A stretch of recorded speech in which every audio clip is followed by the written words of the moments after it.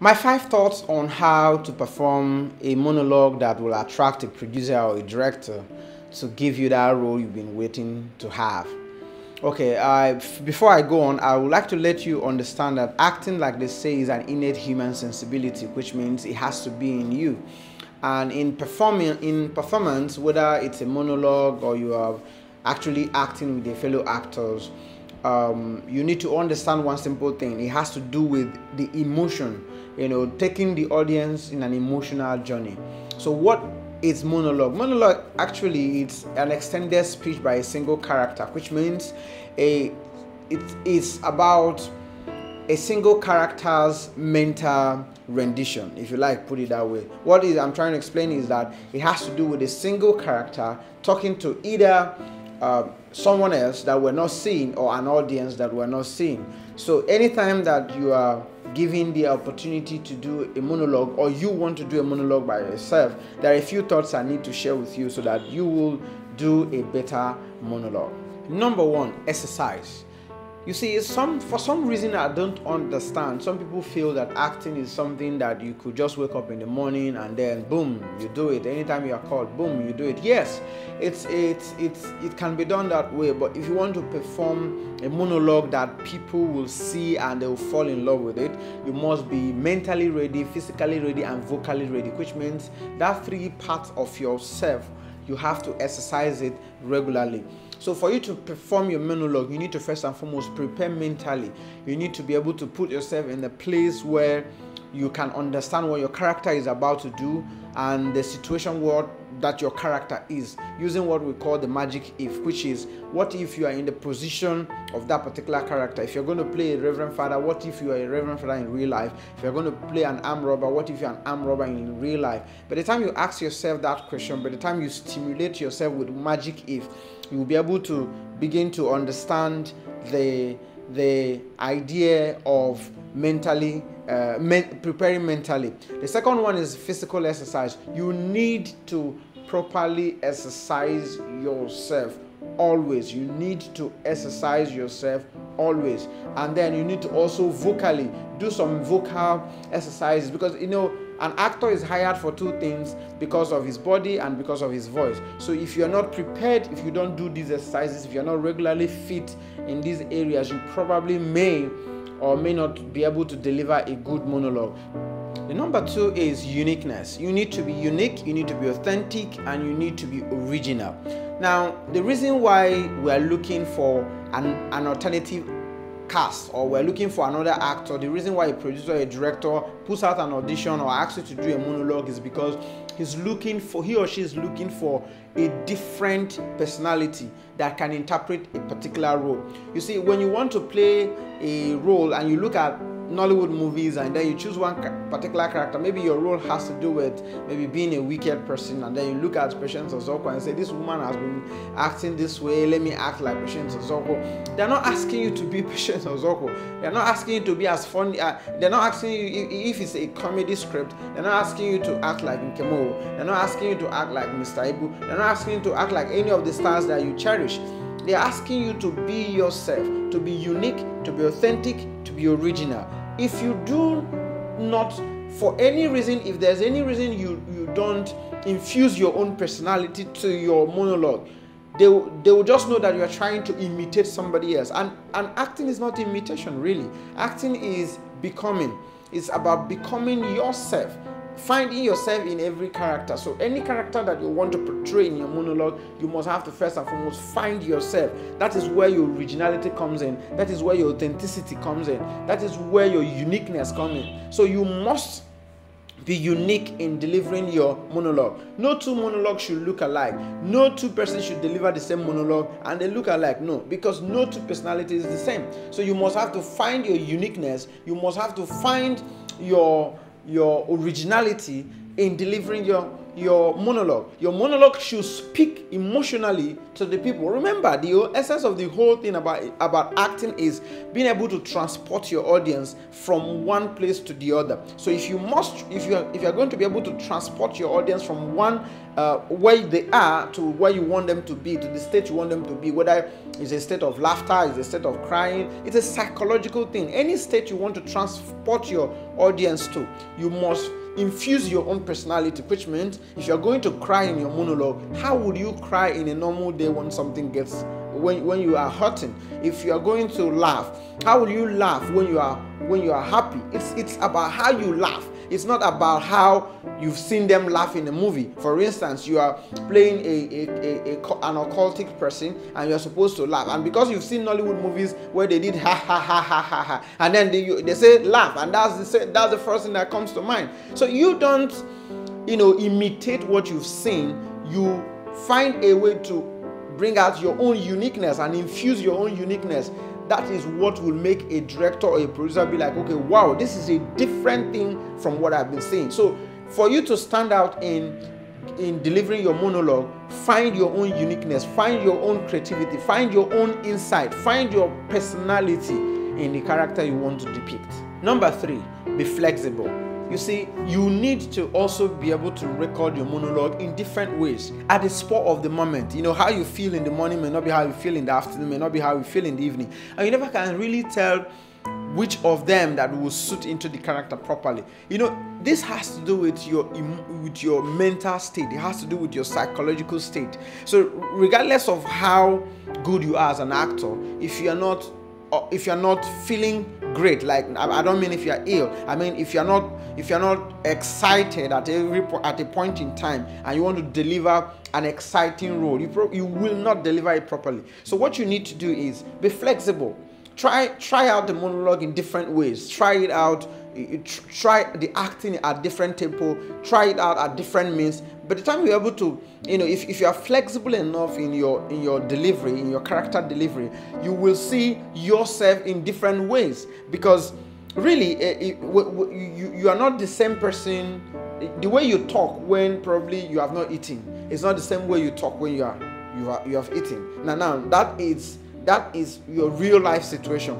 So depending on the mood that you are as a person, depending on the mood you are at a point in time, it may affect the impact that your monologue will give. So be flexible. Make sure you try it out differently. Try it with different styles, different punctuations. Try different means, because you should understand that monologue, whenever you are asked to do a monologue, it's an opportunity to act.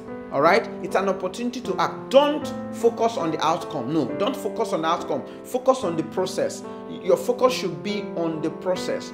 So be flexible enough. Try doing it a different way. That process helps you to even develop better as an actor. All right. Remember, the essence is not what the outcome will be like. No, the essence is how do I walk through this journey? Because if a producer or a director is going to give you a role, he or she is going to be trusting that when I give this person this role, this person will be able to bring his or her A game, both physically, mentally, emotionally, to deliver exactly what that character would have done. Because every character is dead on the script until you as an actor steps in and gives that character life. So the producer or the director is depending on you to be able to give a character life. And for him or she to be convinced, for him or her rather to be convinced, you need to show it off in a monologue. For instance, if you're asked to do a monologue either in a physical audition or an online audition, either ways, try it out differently. Try it out different ways. Show people around you. Show those that you trust, that can give you judgment and you trust their judgment. So by the time you share different varieties that you try the monologue on, they will be able to be like, okay, wow, this one really depicts this character more. And in doing that, you must also be able to study what your character is like. What is the goal of your character in the script? Even if it is just one line, that one line will explain to you what that character intended to achieve, what was his goal, where he's coming from, where he's going to. Because if you don't know the given circumstances of your character, you probably will not be able to deliver a good monologue. So to deliver a good monologue, there's a lot. So you have to first know the given circumstances. What led that character to where it is right now? Where is the character heading to? What is the character saying? What are the obstacles that the character is facing? By the time you know these things, it will help you to be flexible in delivery. You will be able to try it out different ways, and then at the end of the day, you may be able to come out with something that is better off than how you've been doing it before now. Number 4, see every monologue as an opportunity to act. All right. So anytime you are given an opportunity before the camera, see it as your life. Live it. Enjoy it. Don't try to force it. Don't try to do more than you could have done on a regular day. This is an opportunity to express yourself. See it that way. See it like this is that big moment. This is the Oscar performance. This is the biggest performance. This is the biggest stage you have. All right. By the time you begin to see monologue as an opportunity to, show forth what you have, all right, show forth the talent that you have, all right, you will begin to, you begin to see yourself in a state that you become a bit larger than life.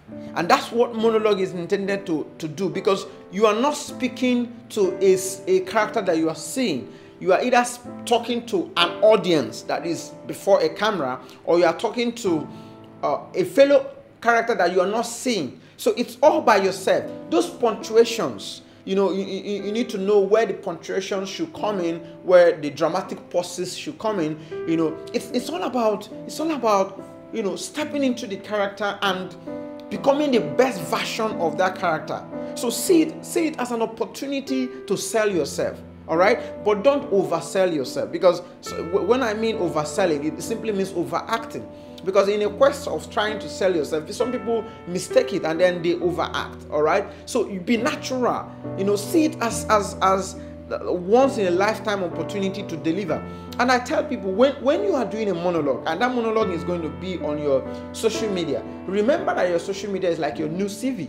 So if you chat up an actor, if you chat up a producer or a director, and he or she looks through your profile, that's your social media handle, maybe your Instagram, Facebook, or whatever, or your YouTube channel, and he looks through it, and that producer looks through what you have done, the clips, the monologue that you performed in the past, it should be able to give that producer the understanding that, hey, you know what you are doing. Remember, you cannot show all your acting skill within the 1 minute, 2 minutes monologue that are being required by most actors, but at least you can show that you have prospect of either adjustments or adapting. So a producer wants to see somebody that is flexible, and also wants to see somebody that always wants to take an opportunity. Take advantage of every monologue you do. Take it like the biggest role. All right, because the thing about this social media era is that you don't even know which of the clips that is going to make you a star. You could just be sleeping one day, and the next thing is you are getting likes and shares and hits and notifications all around you because of maybe one monologue you have done. So if you must have to do it, you must have to do it well. All right, see it as an opportunity. See it as your last chance. See it as that you have been paid $1 million or $2 million to perform it. See it as the last resort. See it as your CV. See it as anything you want to see that will help, that will trigger you to give it the best shot. Give it the best shot. All right, but in giving it the best shot, don't overstretch yourself. Make it normal. Make it unique to yourself. Make it your dream come true. Make it like you're living your own dream. All right. Be at ease. All right. Be at ease. Don't force it. All right. That way you'll be able to show that you have the capacity to douse tension and deliver properly.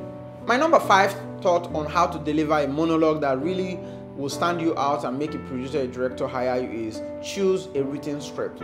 Now, this might not be what many people will tell you to do, but I prefer that you use a scripted monologue for you to be able to deliver, because one thing that makes people deliver monologue that not enticing, that is not able to hold sway, is they try to use their own words. You're not a writer, so sometimes you trying to express yourself using your own words might limit you, because you don't know how to, fix together those sweet words, sweet dialogue, that makes things look so beautiful when it comes out. So if you are not giving, if a monologue, if someone asks you to do a monologue and you're not giving a specific script, or you're not giving a specific instruction, or maybe go to this play or go to this script, or you have not been given any script at all to work with, it is important you work with a writer. If you are not an actor that is also a writer, it is important that you speak with a writer to help you construct that monologue. Write that one-page monologue that you will deliver and people will be like, wow, that is great. Because it's one thing to have the acting skill, it's another thing to have the lines, the wordings, that keeps people abreast till the end of your monologue. So if you have like 1 or 2 minutes monologue and you are trying to figure out what to say, or you're trying to use your own words, you probably may not be able to deliver rightly. So it's important that if you cannot pick a script, from online, or if you have not been given, it is important to say that if you have not been given a script, please find a way to get a writer to script your monologue. Or you can go with a scripted monologue already that is online. That is, if it serves the purpose to which you want to do that monologue. Don't do improvisation, so to say, except you're just doing it for fun. But if you're doing it for a specific reason, if you're doing it to attract an attention of a director or producer, don't do improvisation. I will advise that. Get a script.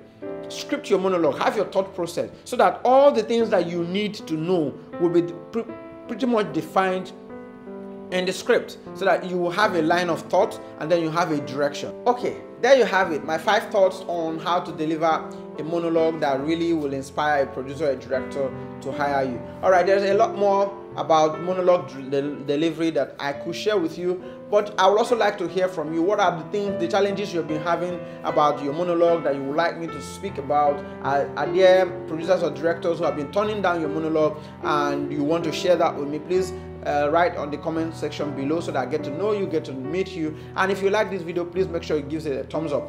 Now, next video I'm going to be doing, and I'm making sure that you're going to see it, is how you can position yourself on social media as an actor for you to attract a producer or a director. I will be doing that video next. Please make sure you subscribe to this channel, hit the subscription button right now, and turn on the notification button as well, so that you get to know when I post that video that will be coming by next week. Please make sure that you subscribe.